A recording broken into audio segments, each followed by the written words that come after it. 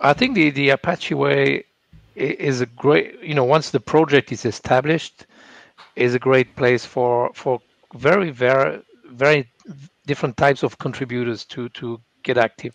In OpenWhisk you have large companies and individuals contributing on equal footing, on the same level, and I think that's great. Entering the Apache Software Foundation, and maybe Roderick, who was active in incubation, might comment on that.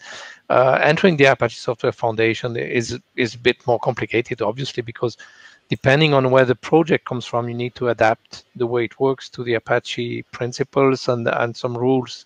So that's different things. But I think once the project is established, it's very likely to attract various types of contributors.